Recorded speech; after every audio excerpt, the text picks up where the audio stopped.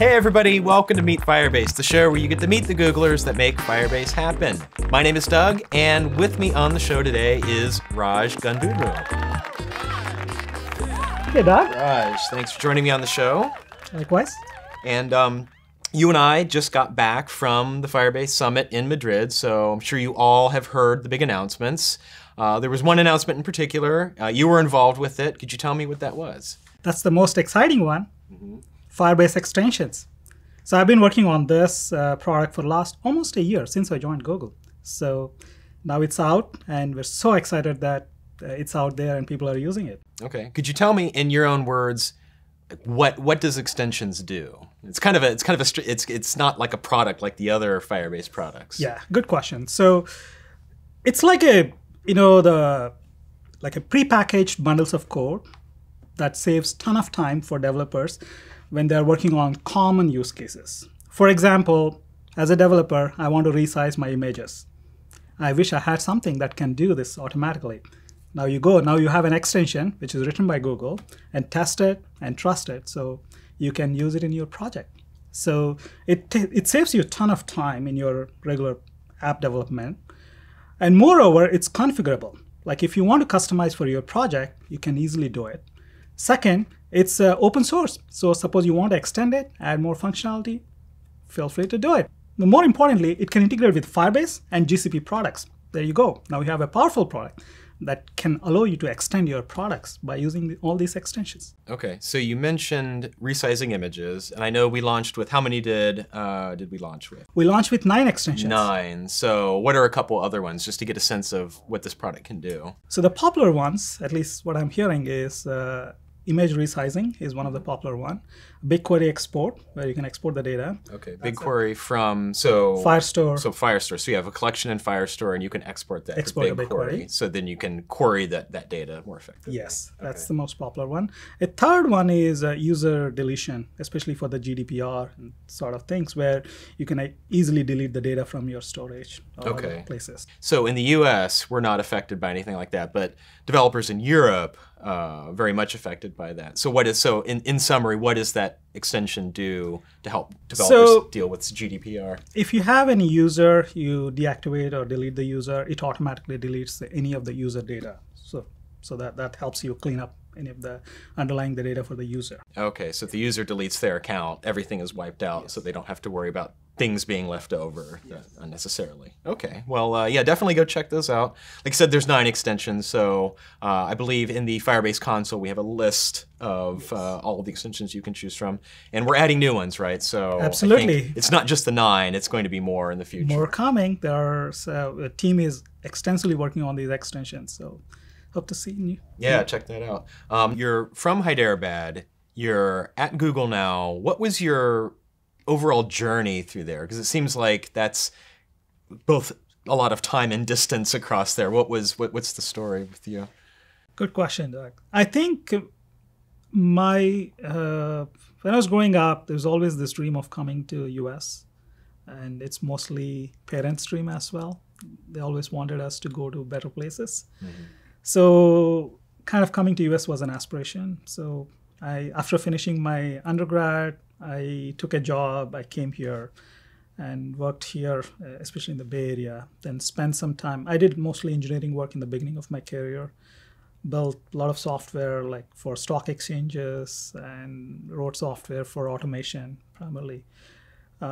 Then after doing for a few years in engineering, I took management jobs. Then I realized I probably need to get a business degree so that I can perform better in my management roles. So I went to UC Berkeley, Haas School of Business. I did my MBA there. In the college, we co-founded a startup. As part of the program? Not part of the program, but they encouraged us to start companies. So right after that, they strongly encouraged you to say, now that you finished the program, you should go do something with that. Yes. 4 of us from MBA colleagues, we started a company.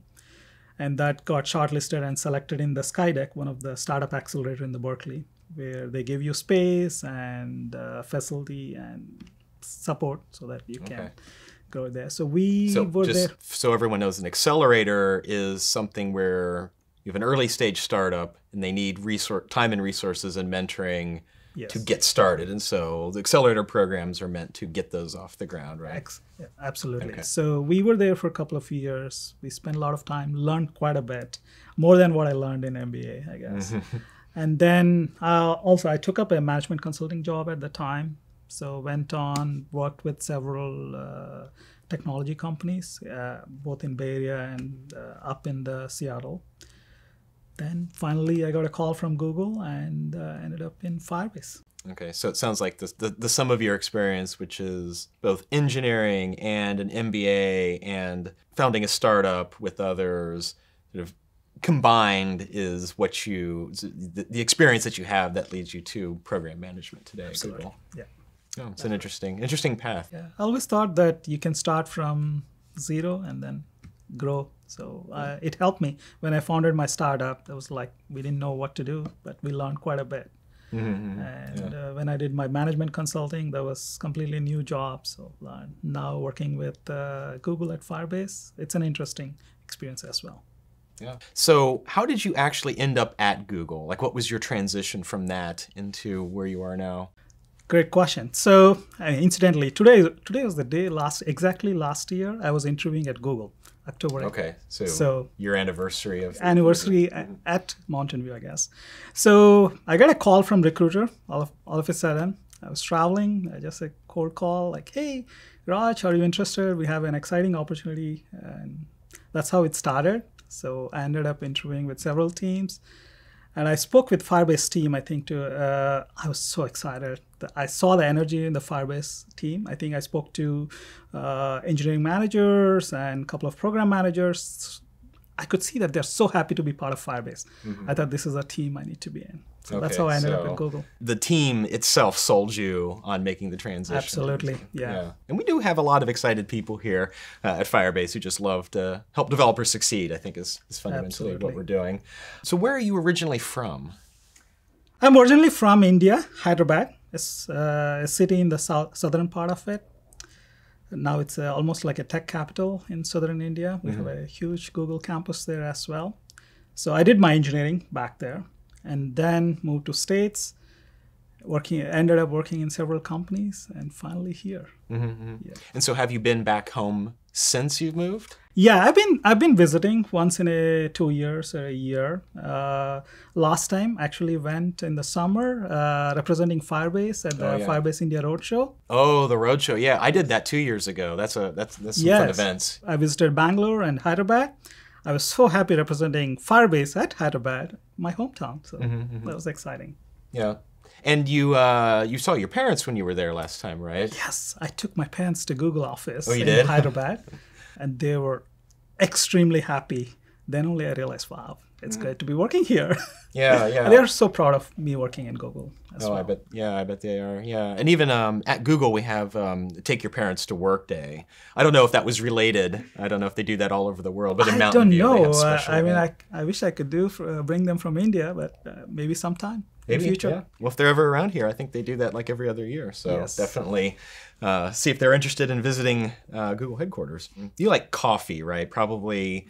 It sounds like maybe more so than a lot of people. I think like coffee is a very morning ritual, really everywhere in the world. Yeah, I started my coffee very early days. I think.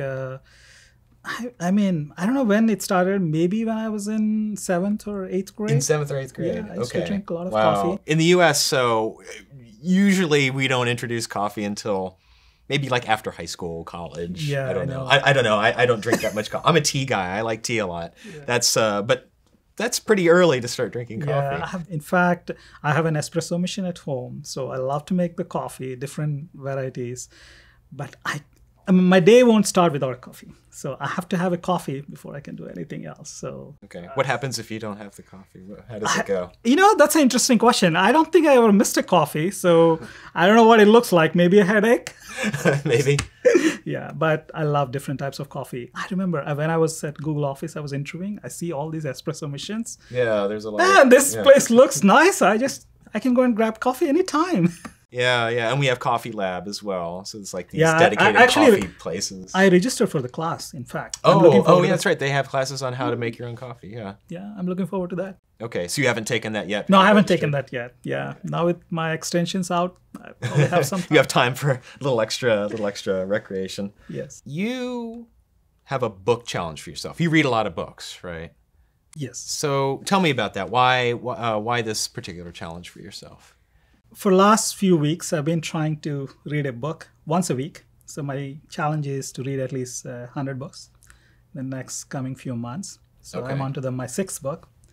So mostly I'm reading self-development books like Grit, which is written by Angela Duckworth, which is very interesting on how you can influence the human behavior to do better things. So I've been reading that for last couple of weeks. Yeah. Okay, and then I believe you mentioned before that you read Peak as well. Yes. And that's about what is that one about? So that's also, again, how do you master a skill? If you recall, like there was a 10,000 hours. Practicing something for 10,000 hours to become an expert. Yes.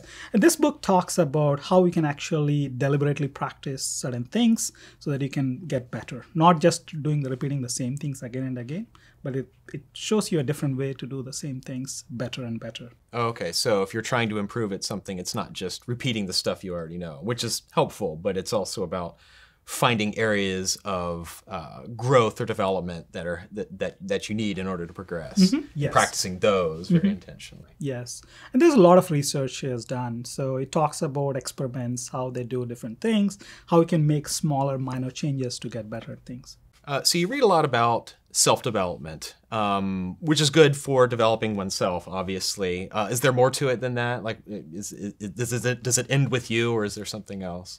Yeah, in fact, my motivation for reading all these books is I work with small kids at my local school. In fact, I teach math for K3 to K5 kids at local elementary school.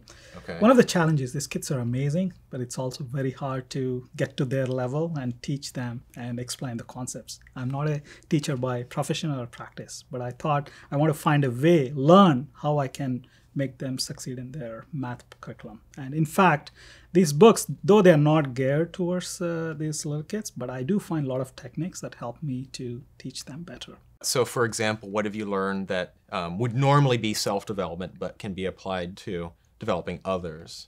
One of the things, I think, especially in the math, right?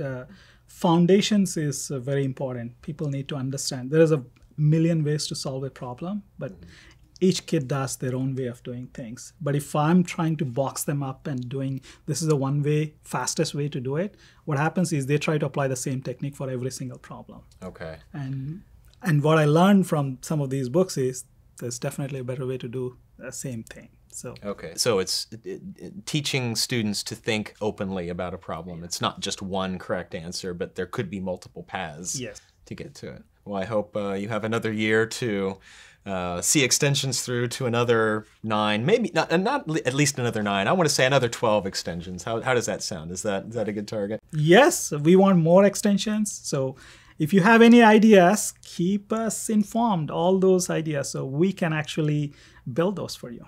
Go check that out. Go to the Firebase website, firebase.google.com. And also, where should people send their ideas? Firebase support? Firebase support is the best way. Okay, so that would be a feature request. Yes. Okay, so go to the Firebase support page, file a feature request. Tell us what you think extensions should be built. Well, Raj, that's all the time we have today. Thanks for joining me on the show, and thank you for tuning in today. Be sure to subscribe right here on the Firebase channel on YouTube for more great video content. Ask Firebase, Meet Firebase, tutorials, and more. And I'll see you next time.